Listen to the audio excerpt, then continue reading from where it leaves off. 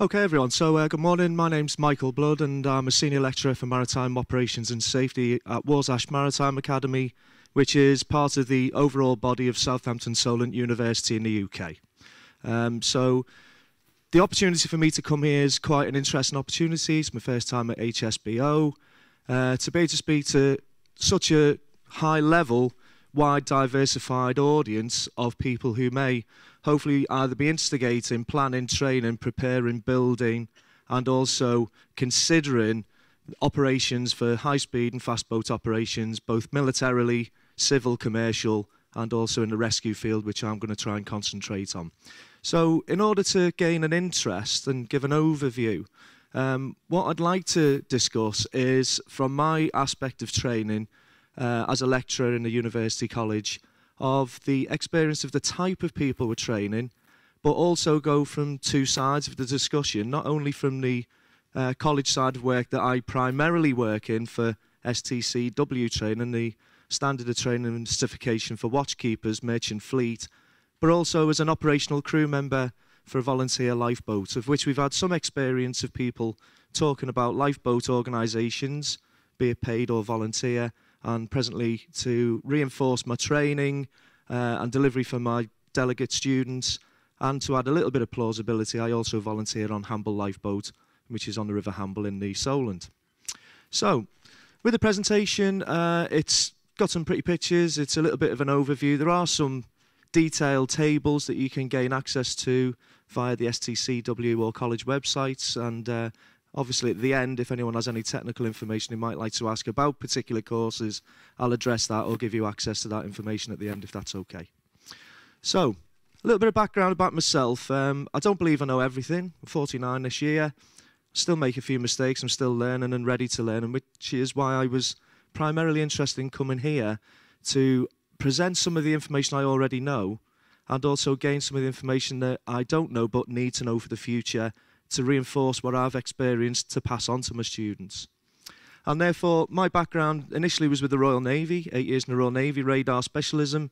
I wasn't an officer in the Navy, I was just an AB, initially as a sailor, and progressed through the operations department, but did have certain responsibilities, carrying man overboard exercises and helicopter or fast jet ditch protection crash boat operations with the RN over that 8-year period. Additionally, 5 years of that period I spent working on the Royal Yacht Britannia, and therefore we had certain types of craft at high speed with a high-level audience, be it from the royal family and delegates and guests in support of UK and international interests, including international operators on board. Having said that, after 8 years, operations with the Royal Navy, which I really enjoyed, I had an opportunity to move over to the Royal Marines. I was with the Royal Marines for 8 years also. That's 16 years, full-time military career. And I specialised, because I didn't join the Marines till I was 28, operating in the landing craft department.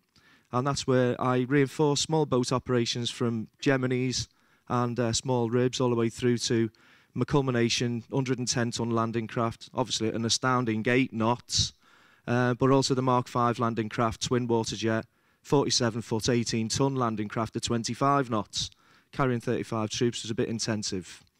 A lot of training, then migrated on leaving the Marines. I had an opportunity to work for a lifeboat unit in Liverpool, in Merseyside, and that was River Mersey and Shore Rescue.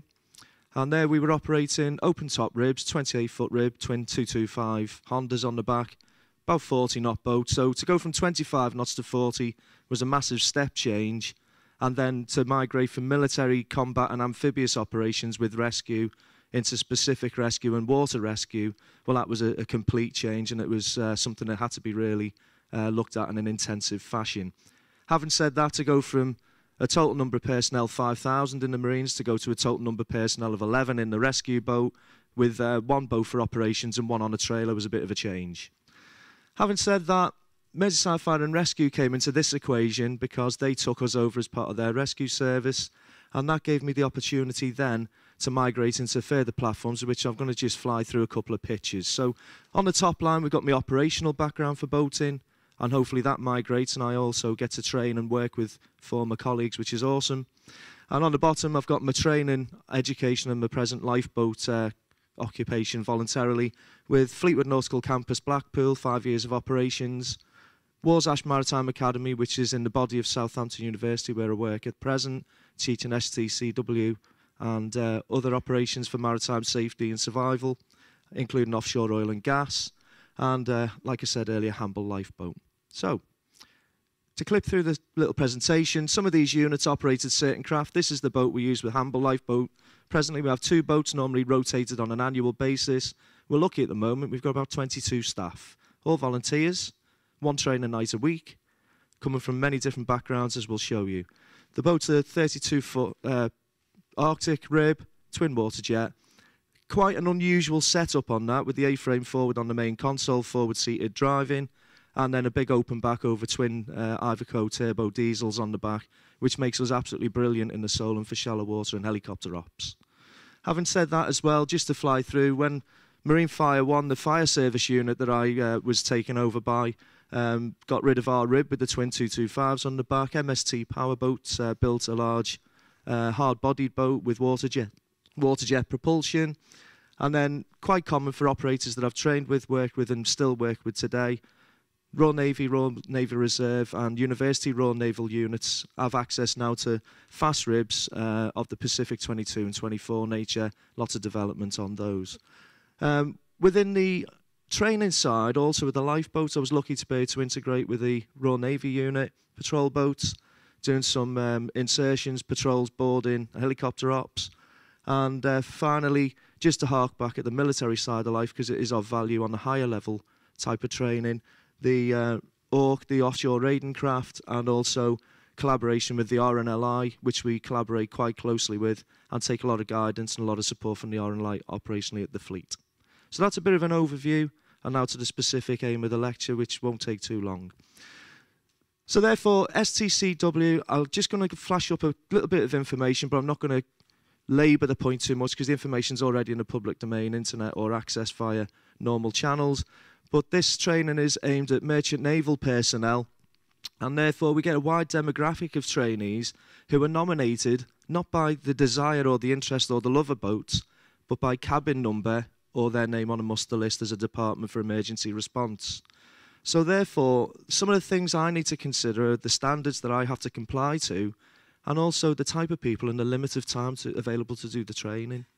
So therefore, the main effort is to take charge of a fast rescue boat after launch and recovery, so we do davit crane launching. As well as that, this is underway on ships or alongside in harbours. Participation aspects of rescue, care of casualties, and also operating of FRB engines, of which there are many different types, of which I will have no control of what type of boat people are driving when they go back to work after I've visited and I've been working with them. Additionally, with the STCW side of life, it says training should be given as 21 hours. 21 hours is not a long time to take someone who's never driven a boat before, other than on their previous 5-day lifeboat course, where they might have limited access to an inflatable boat with a 15 horsepower outboard motor on the back. So again, practical training is essential. These are standards. These aren't my words. These are directly from the STC site. So what I want to do is flash up, give you a quick view, and move on, because the specific nature that I'm talking about is the disparity between types of people, time of training, comparisons and similarities, but more importantly is a look forward, which is already, for me, delightfully being supported by some of the delegates who are already here talking about further things in this presentation. So, fast rescue boat training.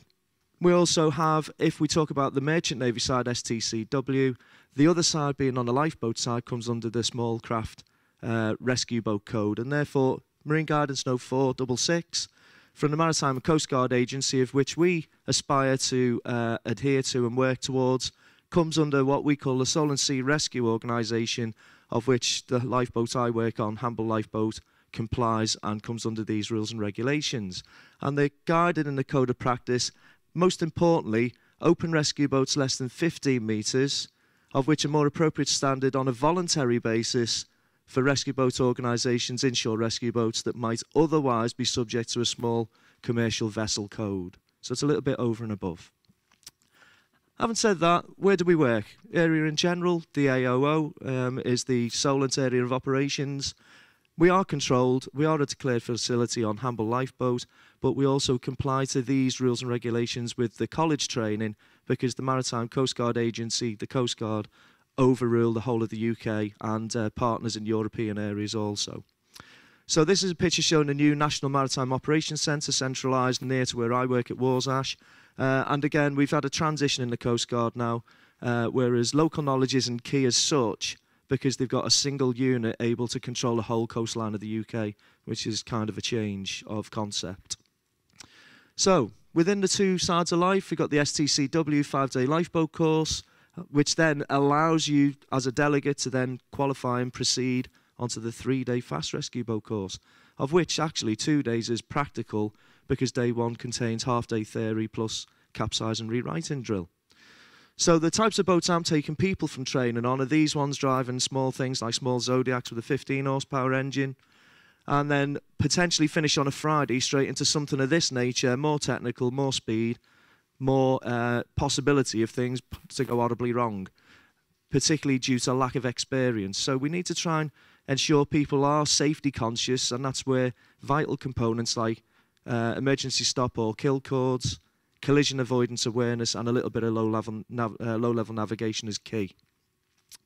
So, just to show you where I work, just to give you an idea, this is Warsash Maritime Academy. From the lifeboat side of life, we go to the fast rescue boat side. This is Griffin, our latest boat, Solent coded 7.5 metre rib, 175 horsepower engine, single on the back.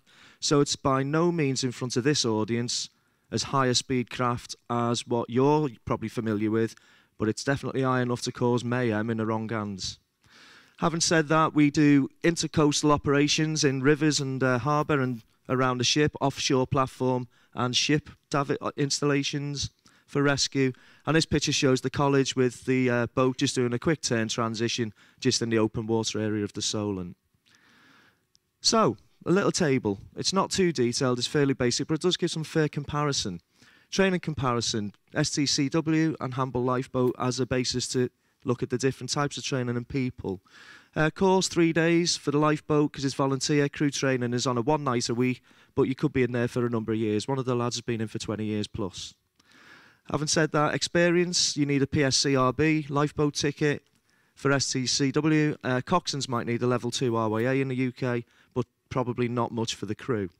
Having said that, ship ops, launch and recovery, capsize and rewriting drills are key for STCW merchant fleet, whereas we concentrate on the lifeboat harbour operations, already afloat, launch and recovery, and also basic navigation and collision regs, because we can't go to sea and not think about not hitting someone else, and also advanced nav and collision regs for the lifeboat, because we work on a more regular, more common local basis. As well as that, if I consider the comparison between the two units again, most things are the same, apart from at the bottom, a bit of basic casualty care for the merchant fleet because they are rapid training short term. And with the lifeboat, we get the opportunity to have more advanced care, and we also carry a paramedic on the boat, which is helpful. As well as that, the type of people, the personnel profile is quite interesting. With the officer watch cadets for deck, engineering and electro-technical officers, they are the sort of people, along with OBS, which is onboard services, could be stewardesses, could be anybody, on cruise liners, etc., maybe not as above. We have military people for ice patrol ship or auxiliary ships, border force and offshore operators, and then professional officers of the watch, super yachts and other units coming through, things like oil spill response and other. Furthermore, on the lifeboat, we have more of a controlled audience of people who are a bit more industry-led or historically already qualified. So what I've got to do now is just show you 3 more slides, and I think this is just about unfinished. What I'll do, I'll miss the lifeboat video if it doesn't play. If this plays, I'll let it play. If it doesn't, I'll just move on.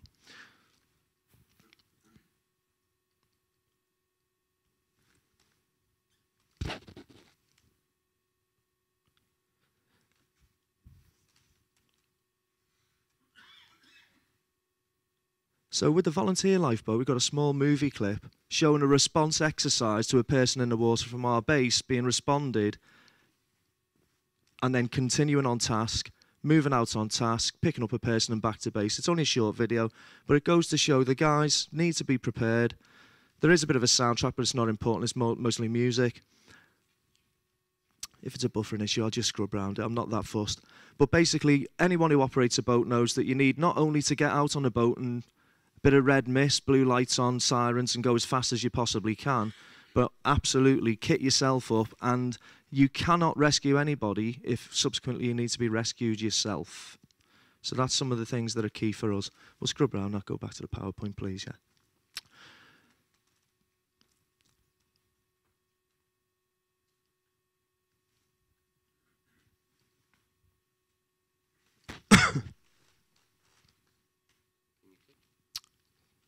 It's not going. I'll say the video is just a little bit of an overview. It's not terribly essential.